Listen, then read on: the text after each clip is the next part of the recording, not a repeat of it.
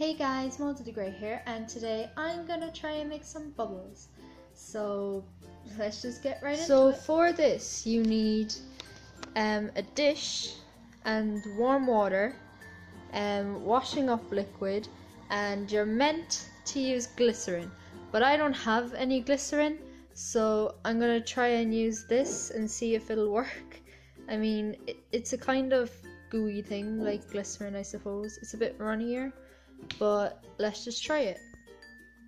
Right, so you need 6 cups of water, half a cup of washing up liquid,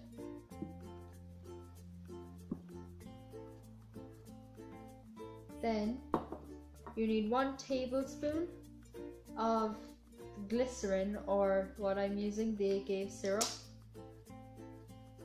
Hopefully this will work because I just want it to work.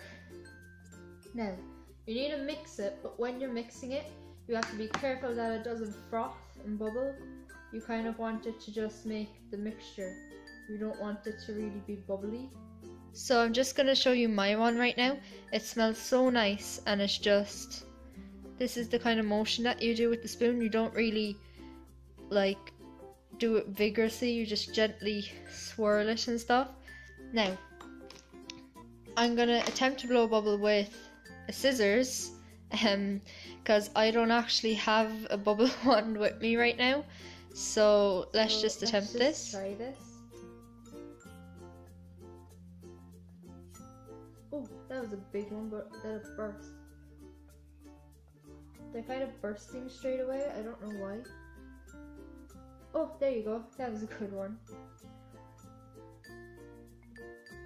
So now I'm going to take it outside to my dog, because this is the reason that I made this, because I wanted to play with him, because when you blow the bubbles he usually tries to chase the bubbles. So the mixture is ready. Homer is here and we're going to see if it'll actually work. So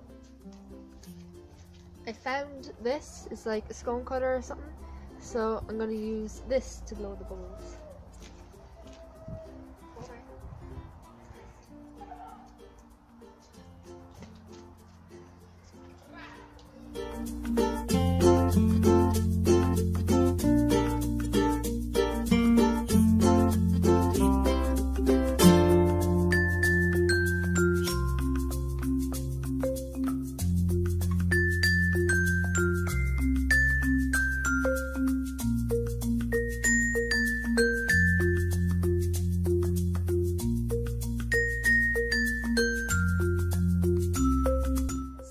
That, and I hope you enjoyed, and I'll see you all next time. Bye!